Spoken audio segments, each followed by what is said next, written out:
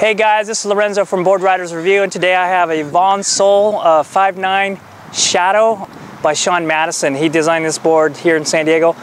Basically what he did is he took a fish design that was working real well and he changed up the tail on it. I think he brought the template in just a little bit, but he brought in the tail a little bit, got rid of the swallowtail, the wing tail, but he kept a little flute on there just to narrow the tail down, which makes for some really smooth turning.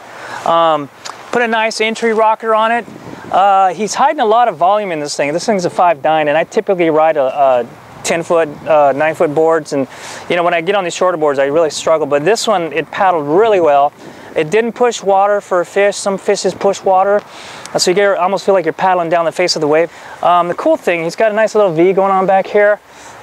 He gave this one 5 fin boxes, which makes it really versatile. First impression of this board, that it was really easy to ride. I was hesitant on the Boardworks epoxy model, but it felt really good in the water, and I almost actually prefer these to the polys because I'm really hard on my boards and don't take care of them like I should. So if you're looking for a board that's going to have a multi-use and good for Southern California, and also a good travel board, this could be a really good choice for you if you're looking for something like that. And you can surf these a lot smaller than your typical short boards because he does hide a lot of volume in these.